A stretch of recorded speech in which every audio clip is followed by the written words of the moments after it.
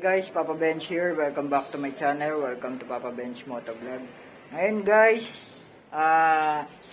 Hydrodip ko to kanina, no? Ayan. Papakita ko sa inyo kung paano yung pag-process ng Hydrodip ko, no?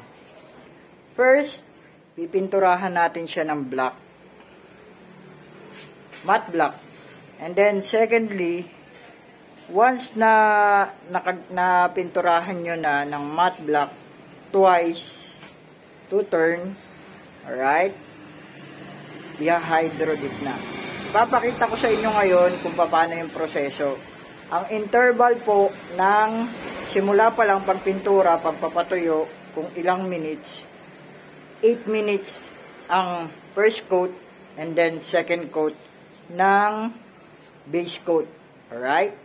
Dating naka honeycomb to na silver. Pininturahan and then hinhydrodip ko ng twirl. Okay? Diyan lang kayo para na sa ganon, pakita ko na sa inyo yung pagkaka-hydrodip. Alright? A few moments later. Alright, first coating dito, no? Videographer to.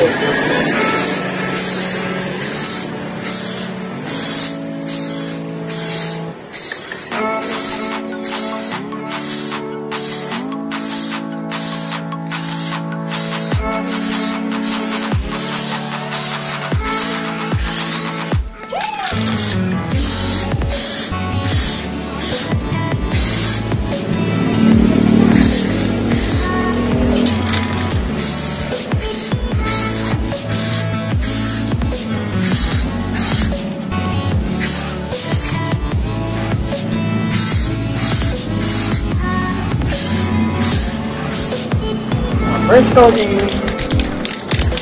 Right. Parang stuck na ulit, no, mga chapapi. First coating. After 8 minutes, balikan ko kayo, okay? Thousands of tears later. Right, guys. Second coat na tayo, no? Para ma-hydrodip na natin.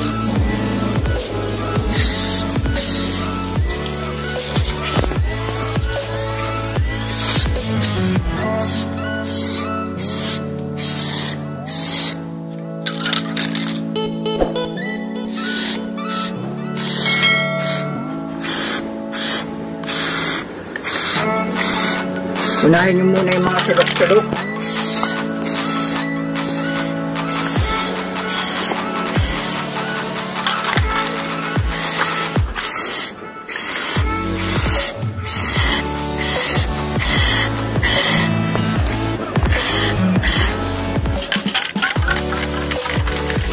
Alright.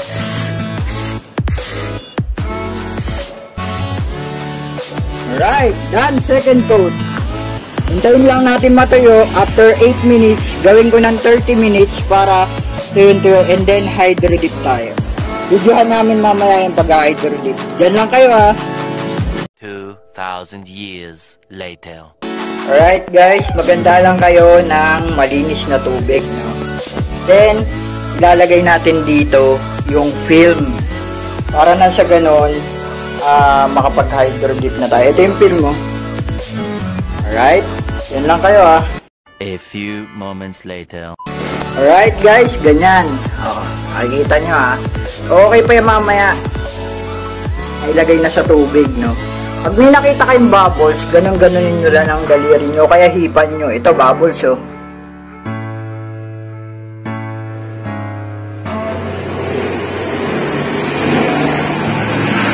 Wala ba? Ito pa, ganunin mo lang. Ayan, Hindi, yan, tulak mo. Papunta dito, o kaya papunta doon sa, kaya may ganito, Sige. Sige.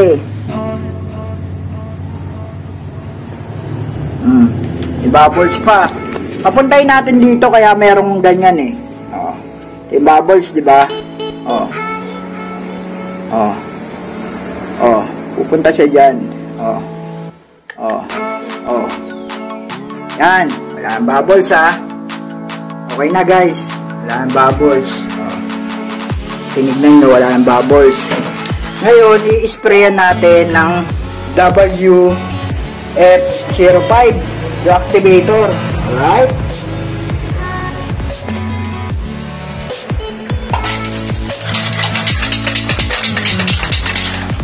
Alright, ito yung activator. Sprayan natin.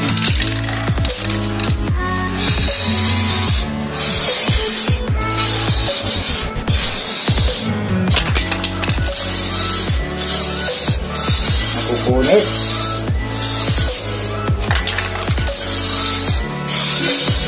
Ibabot to. Alright. And then, ilulubog na natin to, no? Alright. Yan na siya. Ang paglubog ganito lang. Alright. Oh.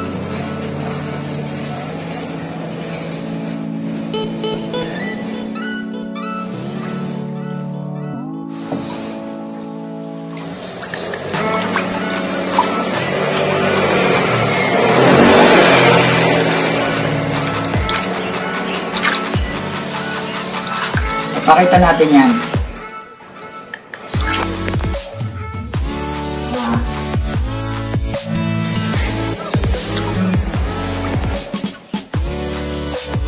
Lang kumalat eh. Oh guys, ganda oh. Uy, oh, finish. Oh, ganda ng pagkakagawa oh, guys oh. Oh. Bali hugasan ko pa siya dahil may yung malagkit. Tatanggalin yun. Once natanggal yung malagkit na yan, okay na. Pwede nang top coatan. Alright? 5 minutes later.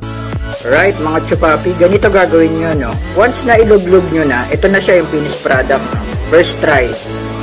Once na ilublog nyo na, hugasan nyo sa gripo para mawala yung malagkit. Alright?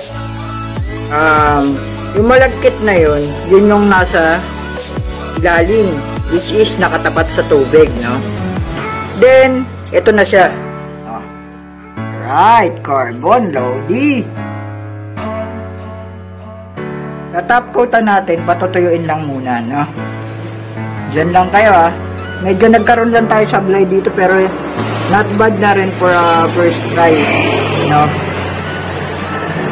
Maganda naman, Hindi naman na makikita yan dahil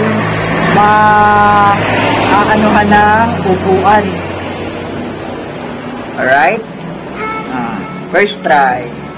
Carbon loady. Ganda. Alright guys. Ayan na siya. Finished product. Tatop coatan natin ng A1K clear. Alright? Yan lang kayo First coat. After first coat, 8 minutes maghintay tayo interval, no? Alright? Yan lang kayo Top coatan ko lang.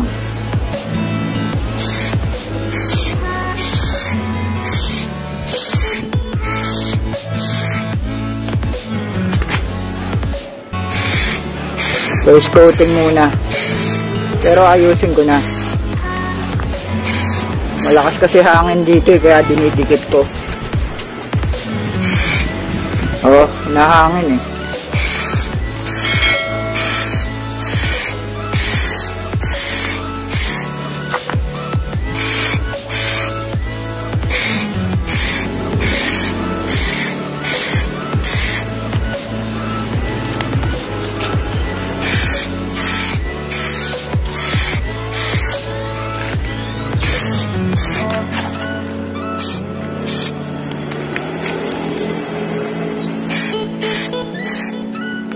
First coat. Alright.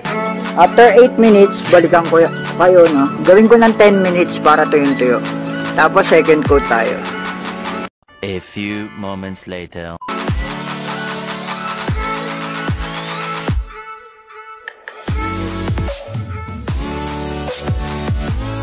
Five minutes later.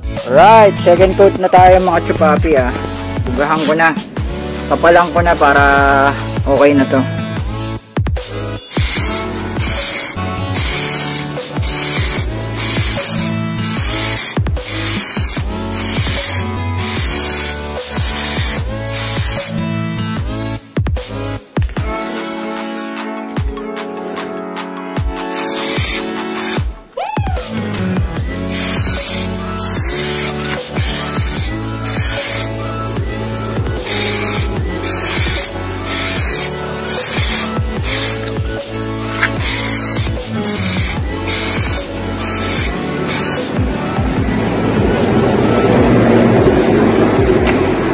Yan na yung second coat, mga chupapi.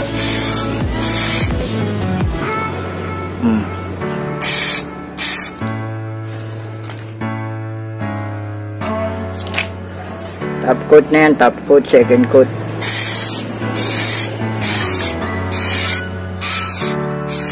Para hindi na ulitin, last coating.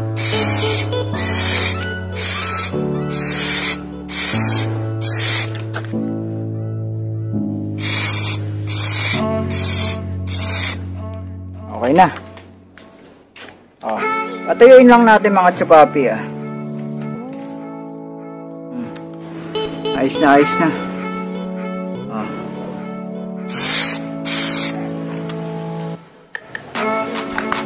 Ayos. Ganda mga chupapi. Patuyuin ko lang 30 minutes, then balikan ko kayo. Alright? Thousands of tears later.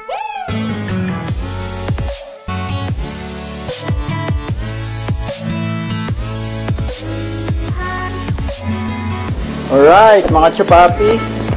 Ito na ang finished product. Ayan na. Right? Ayan na. Ayos. Swabing swabe. Guys. Ayan na ang finished product. Ang ating pinagpaguran na hydrodipping. DIY lang yan. Ang pagpapatuyo ng last coating ng top coat, 30 minutes. Okay? Ang interval, first coating, 10 minutes sa top coat. Pero sa base coat, 8 minutes lang. Okay? Mas maganda siya kaysa yung naunang hinydrodip ko. Yung honeycomb. Alright? Ganda mga chupapi Sana po may natutunan po kayo sa aking ginawang project dito sa aking motor. Sana po makatulong din po ako. Feel free to comment down below po. Okay? Para sa mga katanungan. Sasagot po ako as soon as possible. Alright? Ayan na po. Dito ko na po tatapusin yung video Sa lahat po na nasa bahay, keep safe po. Sa lahat po na nasa kalsada, ride safe po. At higit sa lahat, God bless po sa ating lahat. To God be the glory. Ingat mga chupapi.